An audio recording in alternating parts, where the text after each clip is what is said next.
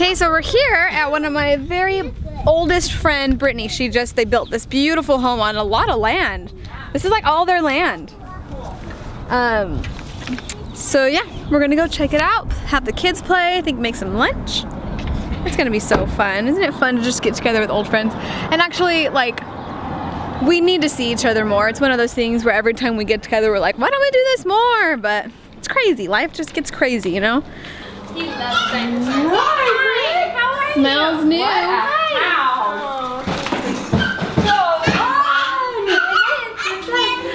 Look at how big you are. She's so big. Cute. I know.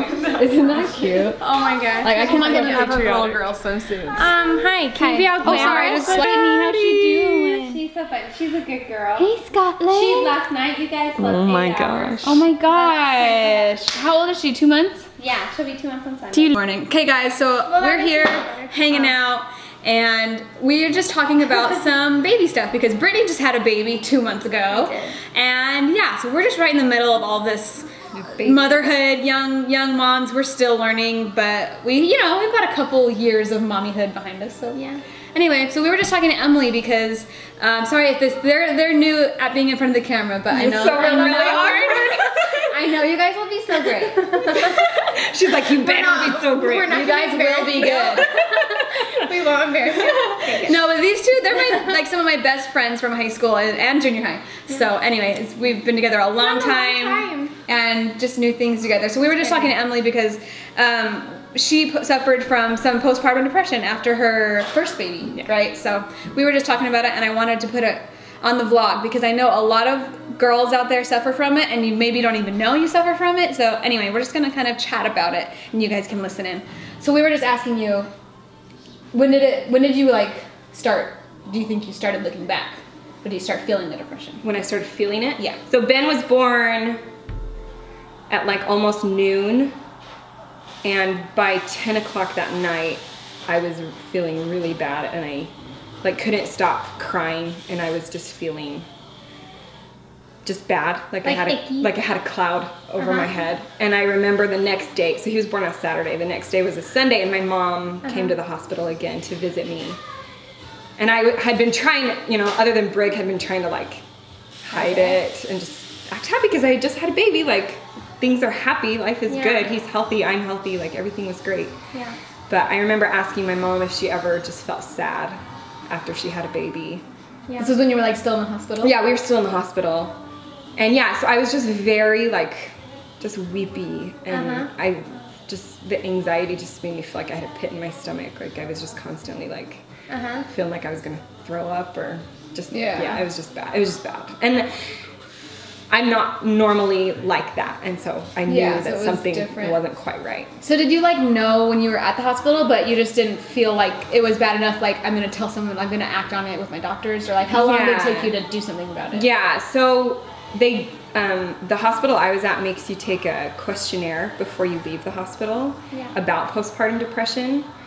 And I remember answering that as truthfully as I felt like I should, but also I didn't want to be like, I know I have postpartum depression, because it's normal to feel overwhelmed or to even feel a little bit sad, like they call it the baby blues. And that's normal for apparently up to like 2 weeks. It's normal to feel that way, and so I didn't want to be like, this is the worst I've ever, felt or whatever, even though it was, but I didn't know if that was normal. And so I didn't, if it was like 1 to 5, how bad do you feel? I wanted to be like, I feel awful, like 5, I feel terrible, but it was like, oh, 3, so anyways, that's what I did. And then, should I stop talking or should I keep going? So, we got home, and it just, yes, sweetheart. What does she need help with? Okay. Diaper change? Pause. Mom. Okay, where were we? We were at, so like what point, I don't know, at what point was it like the turning point? Okay, so at what point what was the breaking point where you were like, I need help? So we came home, it was Brig's first year of medical school. So that made it better. So like, that's fun. He just like couldn't take much time off. Like they wanted him to be back like 2 days later, and I was like, I need you. So anyways, I was still just not like doing well, and I knew it was kind of weird because I like wouldn't want to be with Ben, but then my baby, but then if somebody else would hold Ben, I just was like, I need him. Like, it was really weird. It was really weird. I was all kinds of whacked out. Anyways, so Brig had me trying like breathing stuff, or like when I started to feel like the panic was coming, and it would come the worst when the sun was going down. Like when night was coming, I would start to like get really panicky, and so my breathing would get faster, my heart rate would rise, and I would like just cry for no reason. Anyways, there was one morning where Brig had to go to school, and I was just feeling completely overwhelmed, and I had like my anxiety attack, and I didn't know, you know, what I was gonna do being alone all day. Anyways, that was the day that I realized, like, I'm not okay. I'm not okay to be by myself with my baby. Like, I can't regulate my emotions or my control of my emotions, and I knew that that was when I needed to reach out and do something. And they say baby blues can last up to 2 weeks, and hey, you are okay. That was day 11. So I was still within like the time frame of having baby blues, but I knew it was way more than that. And I think it's just intuition. I mean, I've had sad times in my life that have made me, I don't think I would ever have considered myself like clinically depressed, but I've definitely had like a hard few months or a hard year or whatever, or really hard days. But I always knew that I would come out of it. Like if I was underwater, I knew that I would come back up. And this was a completely different feeling. Like this was, I cannot get my head above. Like no matter what I do, no matter what I try on my own, I knew that I couldn't do it. And that was something I'd never felt before. And that's how I knew that I needed to call my doctor. So I called my doctor. They asked me a couple questions on the phone. Things like, are you having thoughts of, you know, harming yourself or harming your baby? Are you crying with no explanation? Just stuff like that.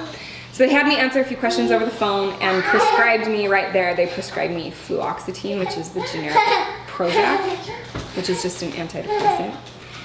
And so I got that. And when they told me it could take 2 to 6 weeks to kick in, I cried even more because I just thought I can't live like this for 2 or 6 more weeks. Like I just thought something has to happen to help me.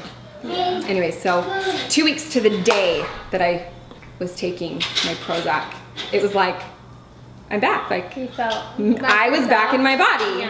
That other horrible person wasn't here anymore, and I felt back to myself. It was like miraculous. It was praise. That's awesome. Pharmacies. And I know not everybody likes that option, but for me that's what. And it was a very small dose. It was a 10 milligram dose. It was really small, and it did what I needed it to do, and it brought me back to where I could find joy in being a mom and being a wife and being alive. So, Did your mom help you out a lot? Those after you like realized like I can't do it on my own? Did you just? Yeah. My mom. I'm really blessed to live close to family. So my mom and my sister would come over, and actually my sister. I'm not your mom. Was the best resource for me when I was feeling bad, because she has struggled her whole life with some mental health problems, and anxiety and depression are among them. And so she just helped me know, like, you're feeling this way, and these feelings are real, and they're affecting you for real, but they're not you. And this isn't your forever. You don't have to feel like this forever, and you're gonna get through it. Like you'll get out on the other side. And that was really helpful to have somebody who has been through it and dealt with it and has learned to cope so well. Yeah, totally. It was really helpful to have her. So I remember coming to visit you like shortly after Ben was born. Yeah, like within a couple days. I think it was he was a couple days old. And I remember you had a happy face balloon. Was that from your dad? Yeah, that was from my dad. And it was a big happy face, and on the back it said like no 5 p.m. blues or something. Is that what it said? Yeah. But I remember I thought that was so cute that he knew. He brought you like a cute little happy face. Yeah. But I remember you were talking to me and you're just sad. You were like, just Brittany and I went in sad. the kitchen away from everybody else. And I was just telling her that I just didn't feel good and I was just sad. And I probably started crying because that's what I did. You did, but I wish that I had no idea then. I didn't have babies or anything like that, so I didn't realize anything. But I mean, looking back, I knew that that wasn't you, you know, so I wish I had known more about it. Yeah, but it's a weird thing. It's one of those like weird cycles, like a terrible cycle where it's very personal, you want to hide it, but in order to get help, you just can't. But that's what it tells you to do. It's telling you, hide your feelings, you're, you know, so true. You're in this like darkness. So true. And that you're all alone, you know, and that nobody can help you, nobody knows what's happening to you.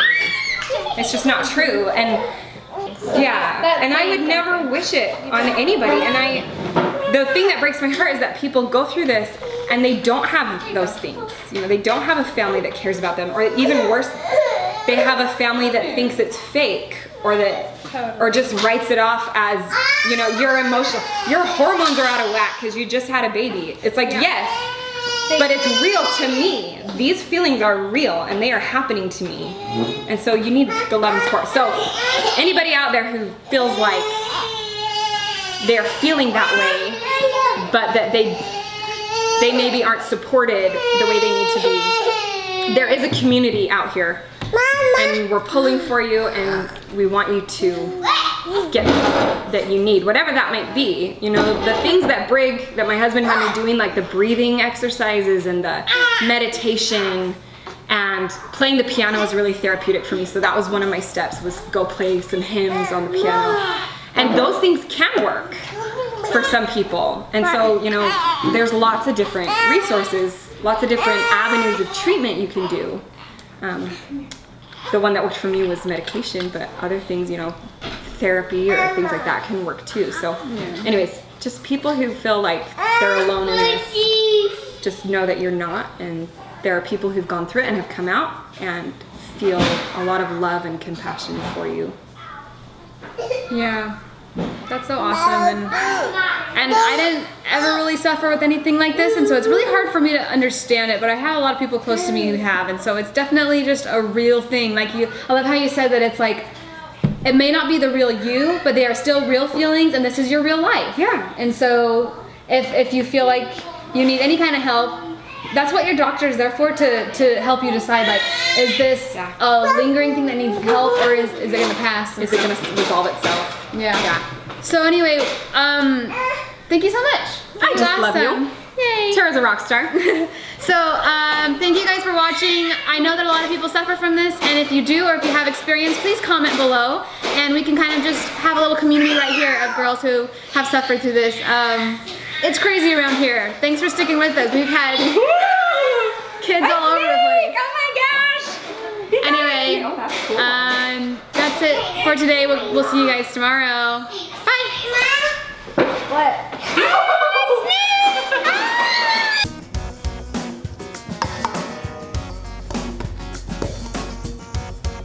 So we're gonna add the oil. You wanna dump that in, Porter? Yeah. Very good. Then pour in the water. This is gonna be hot, so Mom's gonna do this one, okay?